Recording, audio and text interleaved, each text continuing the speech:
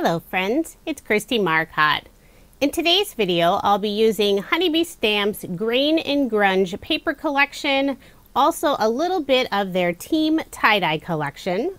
For stamps, I'm using Riding By. I have the stamps and coordinating honeycut dies. Then I'll also be using the Bicycle Builder and the Itty Bitty Fall Flower die sets. I know I've said it several times, but I love the Green and Grunge paper pad. I selected two of the patterns. I have a lighter white green for the larger panel and a darker green for that bottom strip. I'll put both of those on some brown cardstock, put some ATG tape on the back, and add this panel onto a scallop rectangle die cut. Next, I'll add my card front onto a card base. I'll use some ATG tape and also a little bit of liquid adhesive. Since it does have that stitched edge, I want to make sure it lays nice and flat. This is an American Standard A2 size card, 4 1/4 inches by 5 1/2 inches.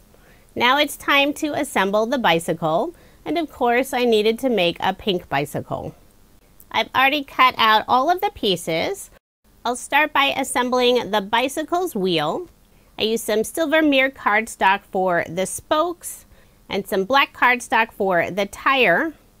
And I also have black cardstock for that little small circle that goes on the inside of the spokes.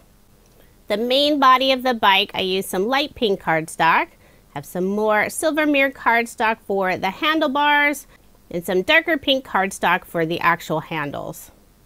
Now I'll attach the wheel to the bike. Put just a little bit of liquid adhesive behind that lower portion of the bike where it holds onto the wheel. Then in the very center of the tire, I'll add the small inside piece using some silver mirror cardstock. I'll put one piece on the back side just to keep it level, and then I'll glue the other on the outside. I love that the die set includes a cute little basket, and it does have a nice etched detail.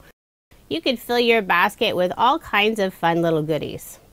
To attach the basket to the bike, I put just a small bit of liquid adhesive on the left side.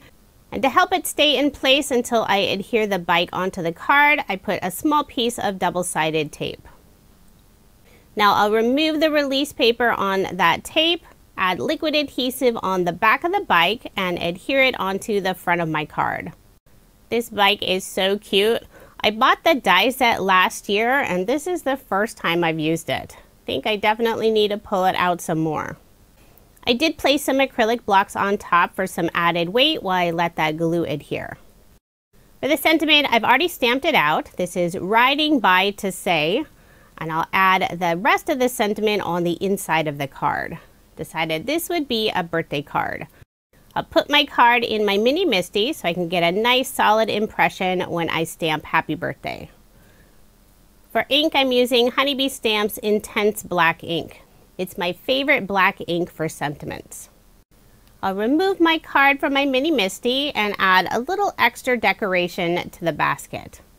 I cut out some white daisy flowers using the Itty Bitty Fall Flowers die set. I did use some white shimmer cardstock for the flowers, just for that little extra detail.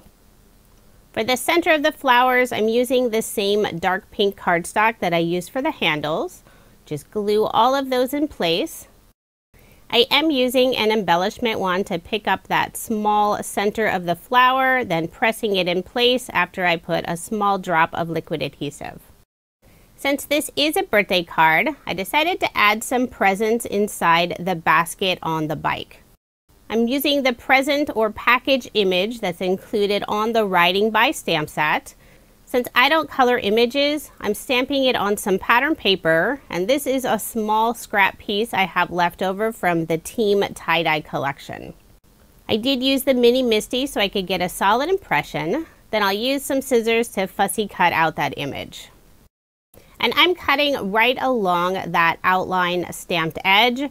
On one of the ribbons or twine pieces, I did cut it off, but that's okay since it'll be tucked inside the basket. To give the stamped image a finished look, I'm using a black marker and running it along the very outside edge. That way you won't see the white paper from the inside. I'll add some foam dimension on the very top of that image and some double-sided tape on the bottom. Then I'll tuck it inside the bicycle's basket. When I glued the basket onto the card, I made sure not to put the glue all the way to the very edge of the basket. That way there was enough room to tuck in my little present image.